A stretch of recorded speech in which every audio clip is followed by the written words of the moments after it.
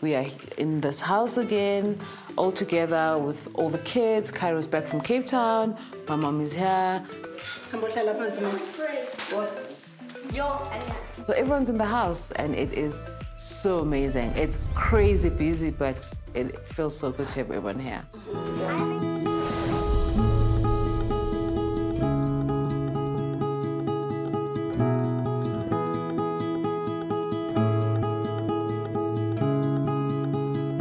So 47 from here. 47, which is here somewhere. And then from there it needs to be 53. 53? 53 and a half, it's it. 53. I'm sorry, 53 and a half. I am any kind of person, whatever the job requires, that's who I'll be. If I need to be a handy girl, I'll be a handy girl. Okay, right. You ready? Ow! Let's have one then. No! Ow, ow, ow. Don't make it skew, because it's a long nail. Ow.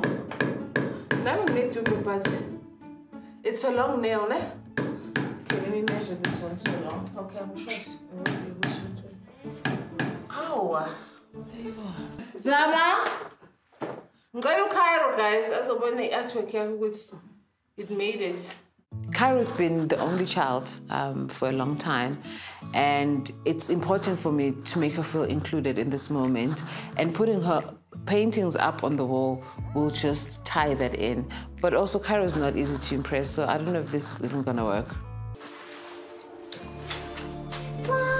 Right, you did so well.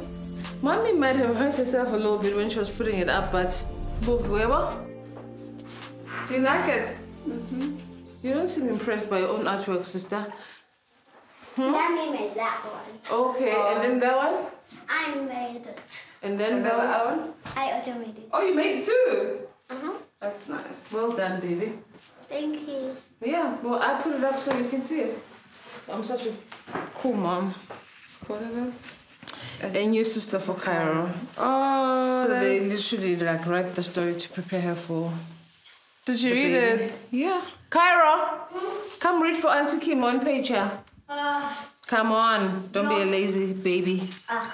Okay, man, this is because we must speak it. That's nice.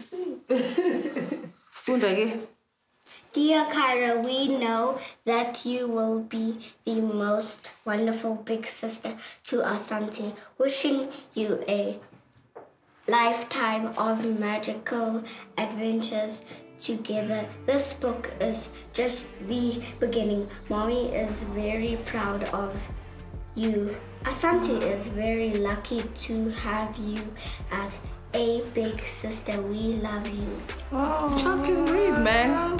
Perfectly so. You can read, Neville. You can read.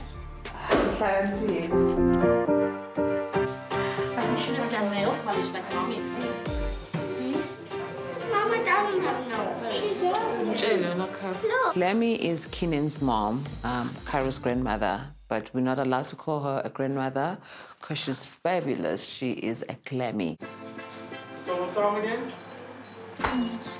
Cairo, look at mommy. Look at mommy. Be cute, Caro. She's cute. You're cute. Love that. I definitely did not want to do a pregnancy shoot, but I now realize that I've been making a lot of decisions, you know, based on how I feel when it comes to this pregnancy.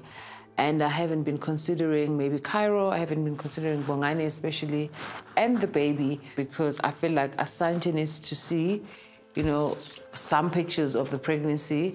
It's important for Bongani to have this moment and for Cairo. So Tebuho, who is my brother's wife, Zakile's wife, is helping me with this shoot because I was never gonna make it.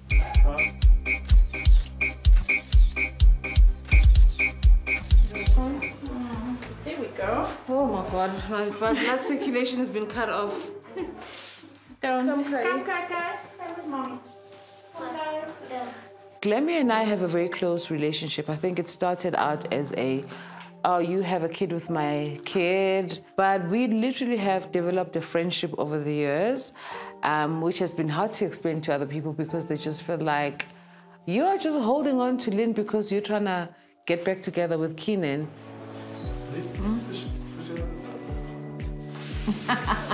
Thank you, Kyra.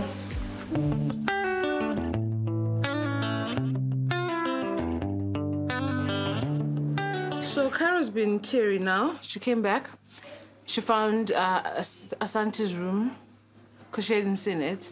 So we repainted the room. She's suffering. She says, how come her room is still the boring color? She told me the baby's room is bigger than yeah, my it's not room. bigger, man. It's just like... It's bigger, but the thing is, I obviously said to her, listen, mommy needs a little bit more space to sit and feed the baby and stuff. She says, no, but it's unfair. So, but you know what it is, right? It's normal. So you're just going to have to make special time now, especially now that it's close. You know, she's excited. She's counting down days, but she's going to feel more and more like, is this one taking over my space, that kind of thing. So the important thing is just to make sure that you have your time with her. I've spoken to Keenan. You've had the conversation with Mongani. They've both agreed that at some point they will obviously get together. We'll talk about... I mean, I think we all are on the same page, though, that it has to be an integration for the sake of the children. I hope so. We have crazy ideas that other people just don't think are possible, especially when it comes to family of this nature. It's a difficult situation because everyone just feels like this whole setup of all of us is a bit weird. Like, with you still being in our lives. I don't know how I'm going to get rid of you because you're the grandmother Yeah, you must of this get rid of me, man. But I just feel like a lot of people are unsettled about just you being around still. Just looking at me. You being around still in my life. I have a child with Keenan, and this child has a family that I need to get along with, which is you guys. We actually have developed our own friendship over the years, but there's a different dynamic now. So we need to focus on what is good for Caro and what is good for the baby, and so that they have a good family dynamic. So now this baby is not your baby's side. Are you going to help me with this baby? Of course. You lie. Caro said to me, You're lying. Caro says to me, Glenn, I will. I spoke to your mom, like now. What did she say? Your mom says to me, so I said, are you ready? Are you staying for the month? She says, yeah, but I know nothing about baby because my mom raised my children. Yeah. You have to come help me. She's not lying. So I said to her, no, Zama knows enough about babies. Everyone has to help me. You know me, I take all the help I can get. She's the lady that I can call anytime when I need help with Cairo. So she's someone that I rely on a lot when it comes to Cairo. Glammy is just my girl, man. She's that girl.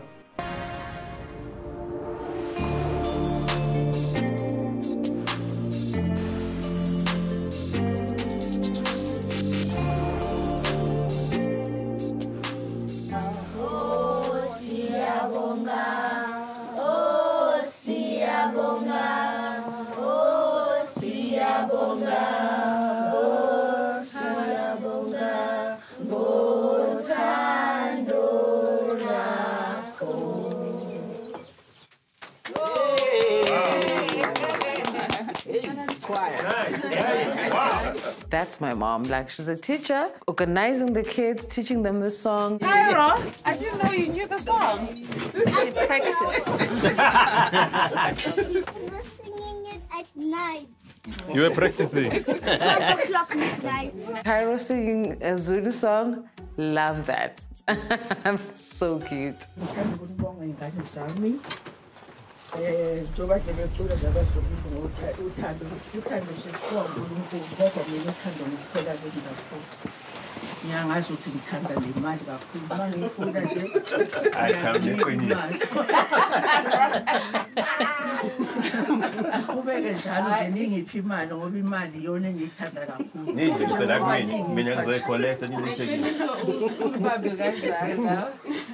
Okay, let's close our eyes and pray. Siyabonga babulungu